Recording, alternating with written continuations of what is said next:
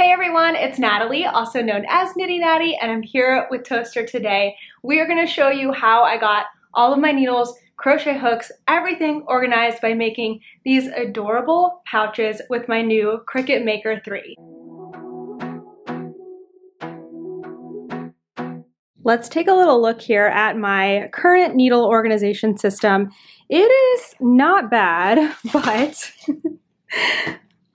it's not cute either. So I am using a lot of like plastic bags and random pouches that I have, which is fine, but sometimes it makes it a little bit hard to find specifically the things that I need. And the plastic pouches keep like ripping with, use and everything because I'm getting into this bag a lot. So I got these little pouches off of Amazon. They're just canvas pouches.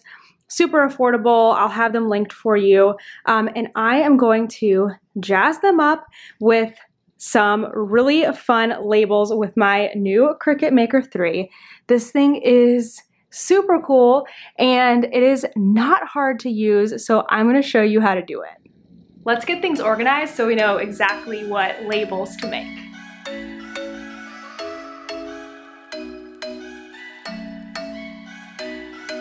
I'm thinking you were made for me. Isn't it my birthday yet? Cause I gotta say, you're looking like a gift for me. Wrapped up nice and neat, baby. Get in my way now, don't be shy. We'll be here dancing day and night. Get in my groove now, don't be shy.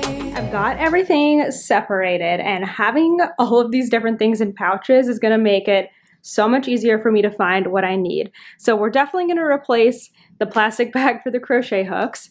And then I had all of my size 1, 2, and 3 needles in one pouch before, but I have plenty of pouches. So I'm going to divide these up so I have 1s, 2s, and 3s all separated. That's going to make it so much easier for me to find the size that I need. I have all these extra needle tips for my interchangeable needles. And I like to keep these because then I can put the one size that I need in here.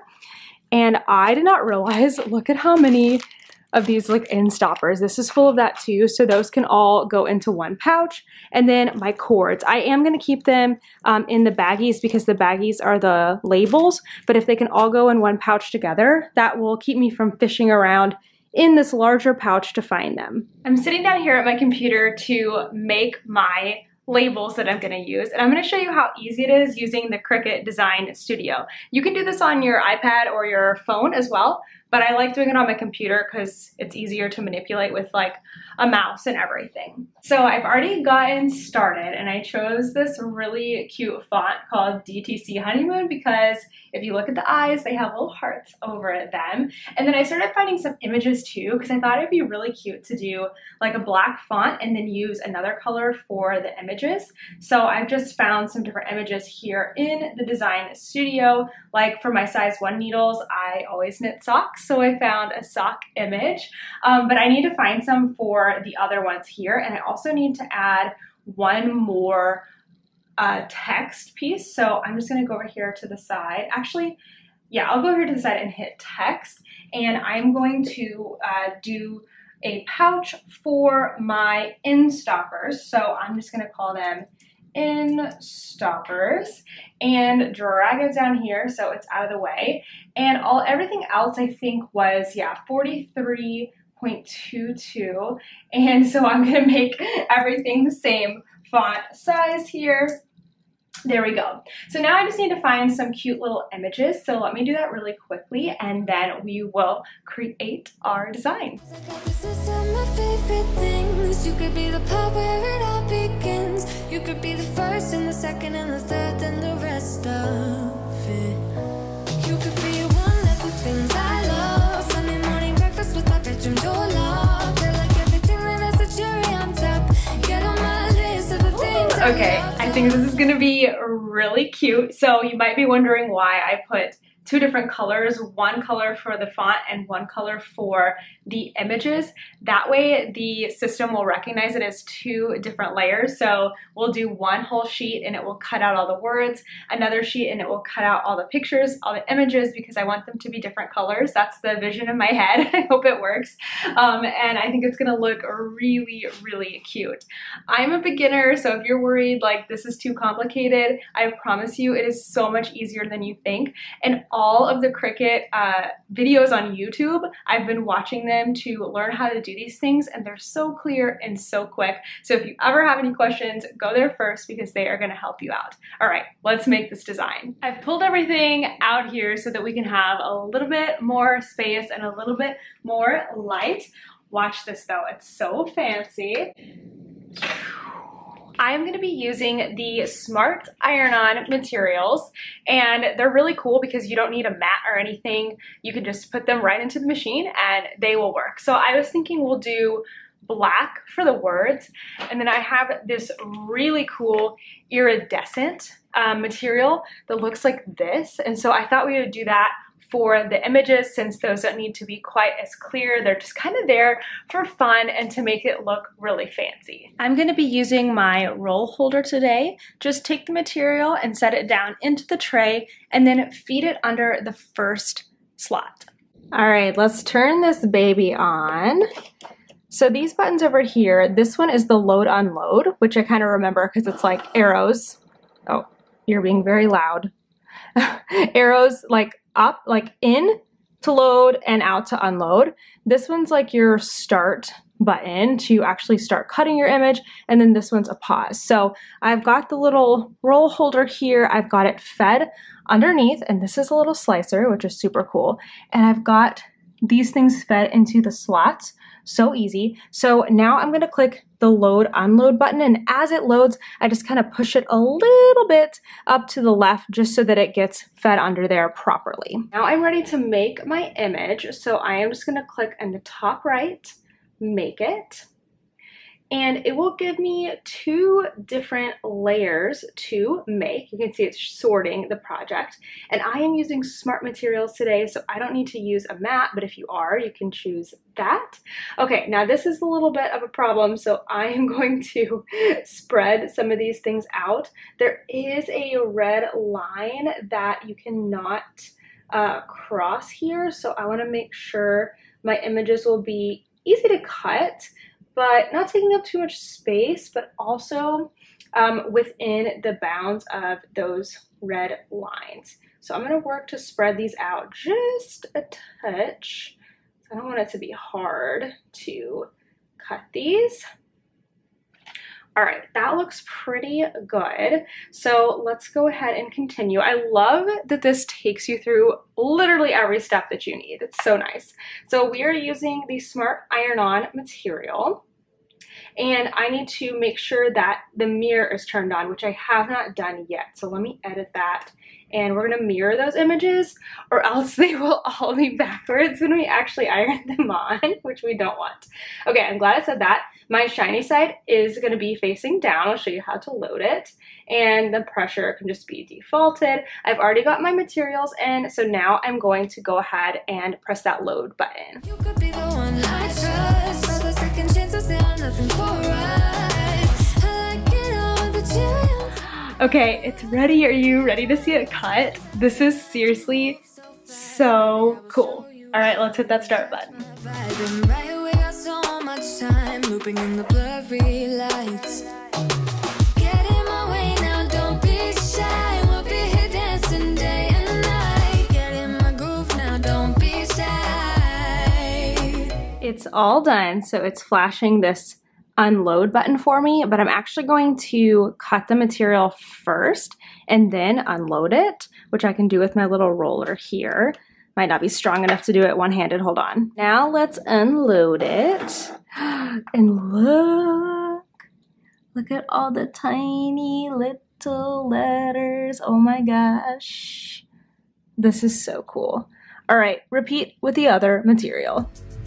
Now, I'm just showing you one material today, but the CRICUT Maker 3 can cut over 300 different materials, including leather, wood, and fabric with 13 different tools. It is the most powerful and most versatile machine in the CRICUT line.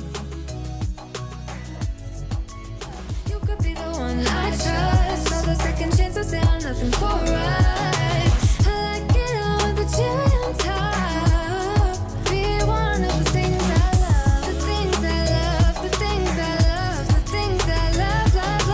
This has already turned out.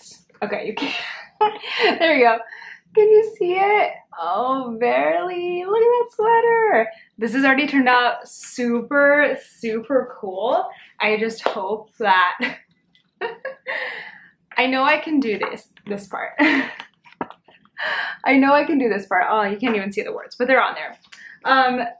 Hopefully I haven't gotten in over my head, but I am hoping to show you that if I can do it, you can do it, because I am not usually very patient at learning new skills, and this has not been bad. So next step is I'm going to cut out my images. I'm going to try to cut everything pretty close because I'm hoping I can actually put them together on the bags and iron them on. If not, there's another way to do it, but that would just make it a little bit easier, I think. So snip, snip, I'm going to get to cutting.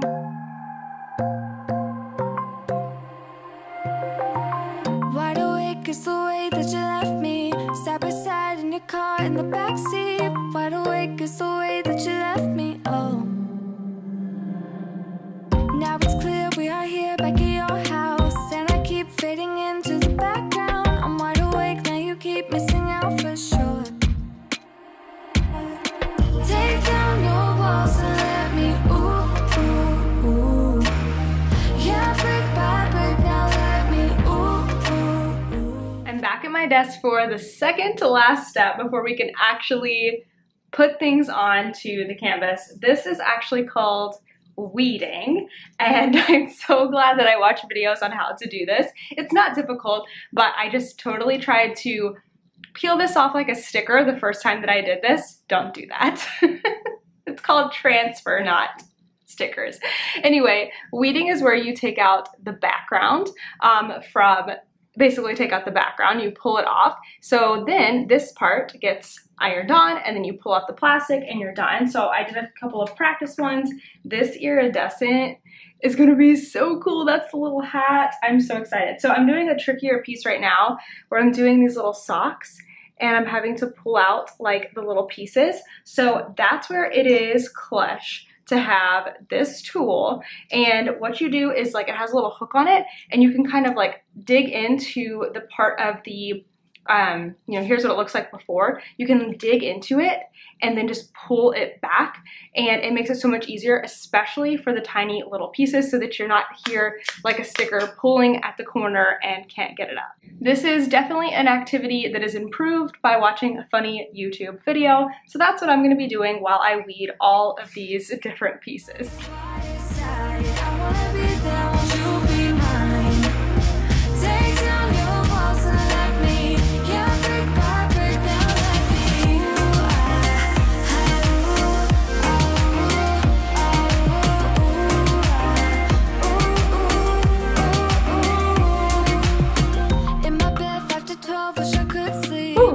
Done. I did it. That was a lot of them. Oops, sorry for bumping the camera. But I learned a little something, that when it's a big piece, it's easier to go like stab the material. And then when it's like little stuff, like in between the letters and everything, it's easier if you actually start at where it's cut and pull it up. I maybe chose things that were a little complicated at first because I kind of broke some of these things, but hey, I'm learning. And honestly, if you guys have any tips for me on CRICUT anything, I would super appreciate it, because I am still a beginner. Look at me putting my elbow in that.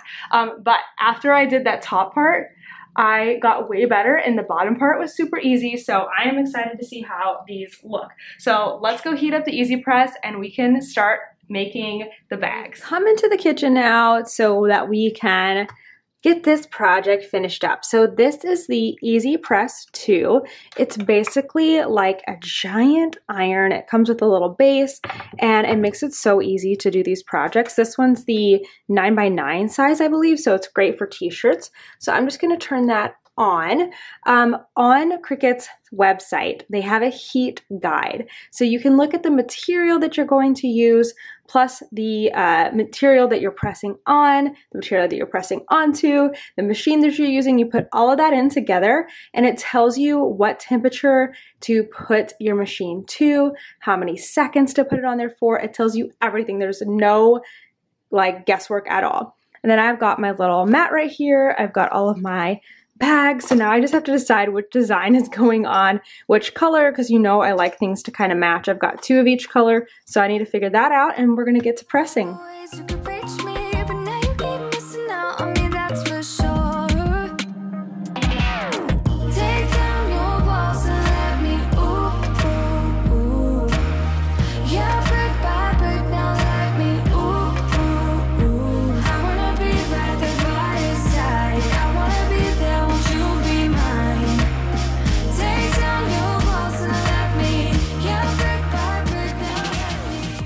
I have everything nicely laid out behind me, but when I went to look at the temperatures on the heat guide, I realized that these 2 materials have different temperatures. So the holographic material actually has a lower temperature than the regular iron-on vinyl. So I'm gonna do the hotter one first, and then I will go back and do the lower temperature, because that way the lower temperature holographic one will never have that higher temperature on top of it. And I'm gonna use this, which is just a piece of an oven liner, because I don't have one of those mats. CRICUT actually makes them, but they basically protect your other exposed design while you transfer or while you put the heat on it. So fingers crossed that that works. But I'm gonna get all of the words on there first and then lower the temperature of the Easy Press and then go back through. This is the easy part and I am beyond excited to see how these turn out. So my press is already set with a 30-second timer, but you need to preheat basically everything first. So I am just gonna take this and put it on top for about 5 seconds. I'm just gonna count like 1, 2, 3, 4, 5. So now it's pre-treated. I'm gonna slip that back over there. And that just kind of gets out some of the wrinkles. It gets rid of any moisture. And then I'm going to place this. I'm gonna get it really like middle to high, or do I want it in the middle? Maybe I want it in the middle in the design. No, I want it a little higher because some of the designs are a little bit bigger. So I want it kind of a little higher and in the center there. I think that looks pretty good. It doesn't have to be perfect. And now we're gonna go for 30 seconds. There, that's a little better. All right, so now we're gonna go for 30 seconds. So I'm just gonna bring this guy over, put him right on top, and start the timer for 30 seconds by pushing the button. There we go. And then apply a light pressure. All right, now the instructions say to flip and do 15 seconds on the other side. So let's flip it over, put this back on top here, get that right on there. I'm trying to avoid the zipper, and we'll do 15 seconds. All right, 15 seconds is up. And we're supposed to wait until this is cool to the touch. Right now, it's pretty hot. So I'm gonna do a few more while we wait.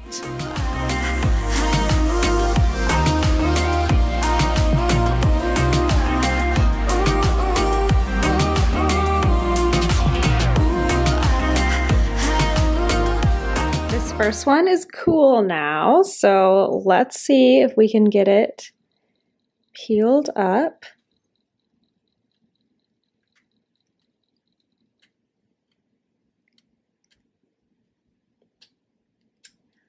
I mean, I think that worked. Oh my gosh, it's so cute.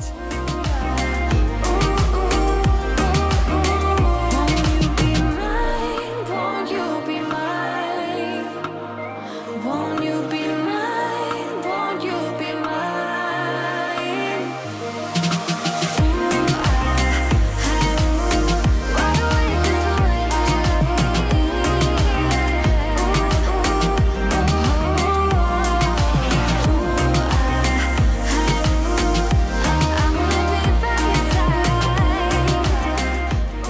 got all of the letters down. So now I'm just waiting for my Easy Press to cool down to 295 so I can try putting on these holographic ones. I think this is just going to be the cherry on top. Remember, I'm going to put this on top of the words to protect it so that you can't put heat directly onto it once it's exposed. So I'm hoping that that will work out fine. I think these are going to turn out so good. Oh my gosh. I'm kind of giddy. I'm like proud of myself for being able to do this. Okay, I think this worked. Moment of truth, making sure we got this. Oh my gosh. That is so cool. I love it. Okay, repeat.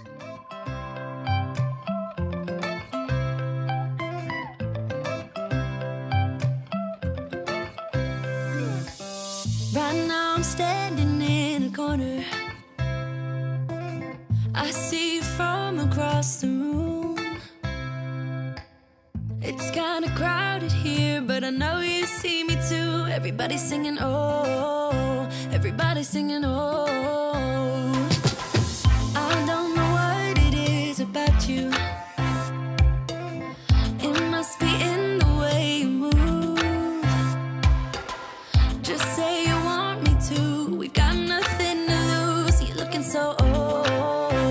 You're looking so old. Now I'm moving closer to you, and it's getting dark in this room. Tell me what you wanna do. Baby, let me love you, let me love you.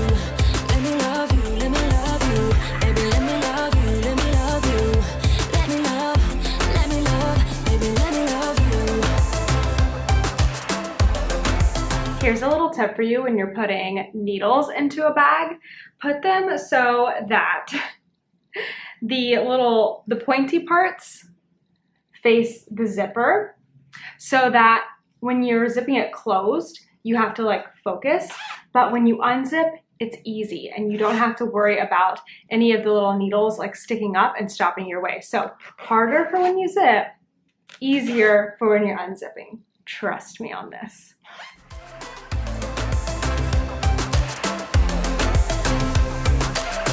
Just say the word and we can leave this place. I'll take you anywhere you want. As long as we're together, everything we'll do. You got me going, oh, you got me going, oh. Now I'm moving closer to you, and it's getting dark in this room. Tell me what you wanna do. Baby, let me love you, let me love you.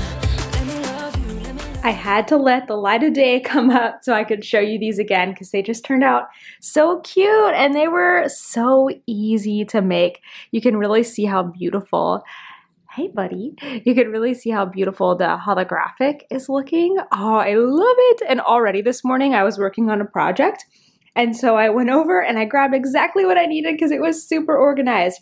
I'm gonna get these put into here, and I have one more fun project to show you. I wanted to share with you one more super quick project that is like traditional CRICUT, fast and easy. I'm gonna be making a customized sticker for my computer. This time I'm gonna be using the smart vinyl that is removable because I don't want this permanently on my computer. I like to change things, and I am going to be making it with my own Love and Stitches logo.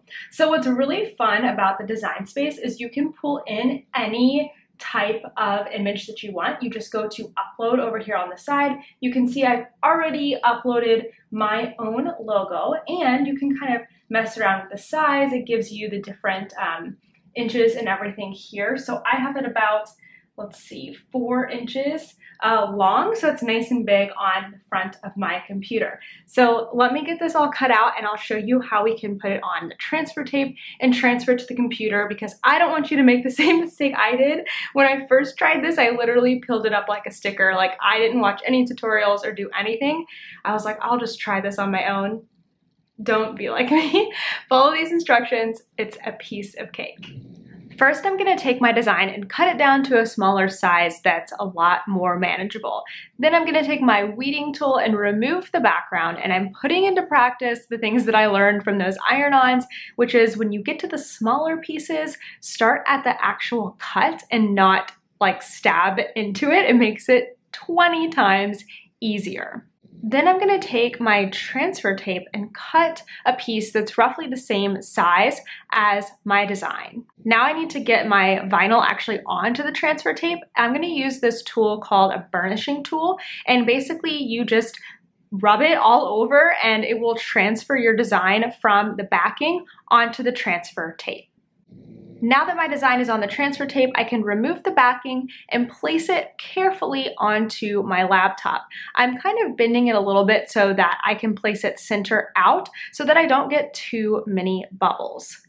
Then I'll take my burnishing tool again and rub it all over the design to really take it off that transfer tape and get it onto my computer. I have tried using something like a credit card in the past when I have purchased these decals from people, and it just doesn't work the same. This burnishing tool makes everything 20 times easier. Lastly, I'm going to remove the transfer tape very slowly from one corner. It helps to kind of do a back and forth rocking motion, and if anything is not if it's coming off and it's like staying on the transfer tape, you can just pause, lay it back down, and use the burnishing tool a little bit more. But it does work so well that I had no problems removing the transfer tape. Check this out. This looks 10 times better than when I did it the first time, and it was like 5 times as fast. Who knew doing it the proper way would make it faster, easier, and look better? So I love that. I'm gonna leave that one on there until I get something like maybe some glitter or something. I don't know if they have glitter or vinyl, but that would be super fun. I would love to have some pink glitter stickers. Wouldn't you? Thank you all so much for watching this video. I hope you had just as much fun as I did doing something that's a little different, another craft that is not knitting. And I know there's a lot of you out there who are CRICUT makers. You can find all of the tools that I use down below, the machine, everything. I'm gonna include the fonts that I use, so if you wanna create these projects, you can do the same thing. This is the best though. I love having everything organized. It's been one day and it's already made such a big difference in helping me find the tools that I need. And I cannot wait to create more projects like this. I know Kent's really excited because he wants me to make us t-shirts and stuff. So I will be working on improving my skills. You can follow along on Instagram for more of that. And again, leave your tips down below because I would love to start making more elaborate projects. I think it's gonna really enhance my organization and my wardrobe. All right, I'll see you in the next one. Bye.